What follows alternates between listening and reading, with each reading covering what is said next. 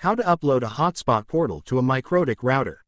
First, make sure you have the full admin access to your router. Afterwards, you need to remove the old files to ensure that the edited portal will work.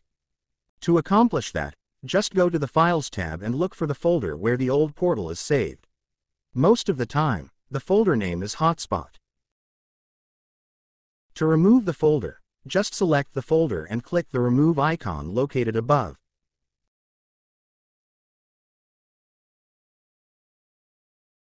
Now that the old folder of the portal has been removed, open the file where the newly edited hotspot portal is saved. To upload the file, simply drag and drop it into the Files section of Winbox and wait for the upload to finish.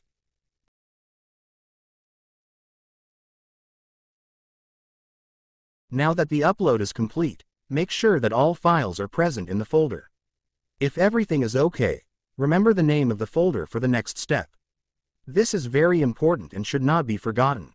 The last step is to match the server profile directory with the folder name in the files.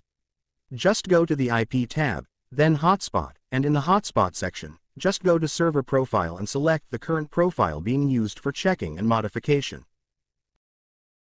Just open the profile and check the HTML directory if it matches the folder name in the files of the hotspot portal. If you see that the name in the directory matches the folder name and its hotspot, then it's good to go, and you can now test the new hotspot login portal. Please remember also that there are MikroTik router models whose default storage type is different and it is named Flash. Like this one I will show you, it is hex GR3. And if we look at its product specification, under storage type, it's Flash. I am now going to create a demo to upload files if the storage is Flash. Let's assume that the default storage here is named Flash. For the tutorial, I will just create a Flash folder and upload it to the Files section.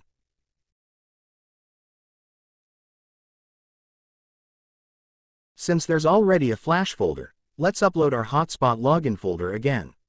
It's still the same, so we can upload it by going to the folder where the file is saved and dragging and dropping it to the File section. But for now, drop the file into the Flash folder. If you look in the File section, under the Flash folder, there is a Flash hotspot and this should be in the HTML directory in the server profile. Now, let's open the profile to match the folder file name and directory. Here, we will make it a Flash hotspot. You can either manually type or select the folder name from the drop-down menu. If the directory matches, click Apply and OK to save the changes.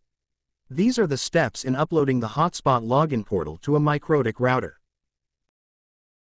To learn more about MikroTik, don't forget to follow and subscribe. Thank you for watching.